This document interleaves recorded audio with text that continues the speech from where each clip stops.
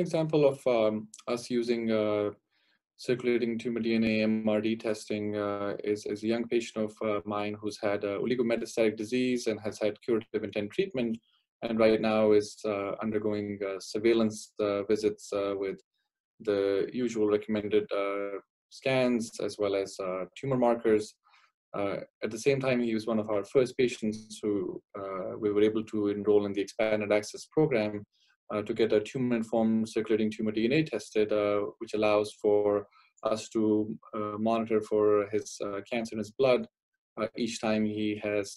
his surveillance visits every 3 months or so. Especially during these times with the COVID situation, we have, as you know, deferred a lot of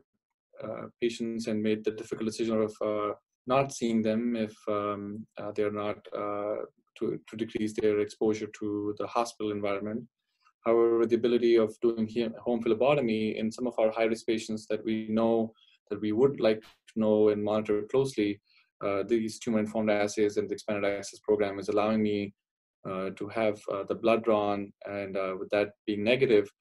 gives us more peace of mind that if we are to defer or delay a patient's visit, like in this young patient's case, that it would be reasonable and not worth the risk of the patient being exposed to the hospital environment and the scans unless they really have to.